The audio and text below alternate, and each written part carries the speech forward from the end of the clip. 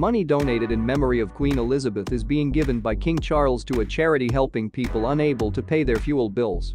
Buckingham Palace has not revealed the amount, but the Fuel Bank Foundation is being given funds donated when the late Queen died in September.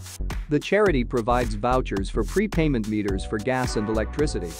Matthew Cole, head of the charity, said it would provide respite from the energy and cost of living crisis.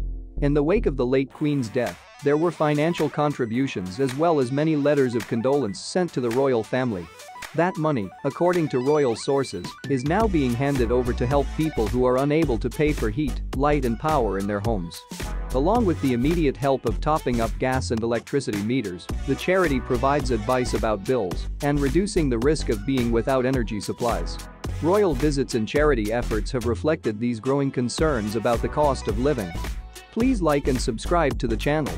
Last week, King Charles visited a community kitchen and food bank in Harrow, which is serving more than 10,000 people each week, where he heard about the work of volunteers supporting local people who were struggling to afford food.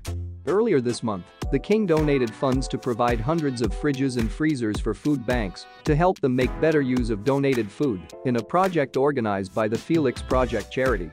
House of Commons library figures, the most recent official ones which are for 2020, show about 13% of households in England are classed as fuel poor, 25% in Scotland, 12% in Wales, and 18% in Northern Ireland. The Fuel Bank Foundation, which has supported 650,000 people since being set up 7 years ago, works alongside food banks and other local agencies. Mr. Cole, the charity's head, welcomed the generous donation, which has been topped up with a personal donation from the King. The money will be used to help keep vulnerable people warm this winter, offering some physical and mental respite from the challenges posed by the energy and cost of living crisis, he said. Thank you for watching. Subscribe to the channel.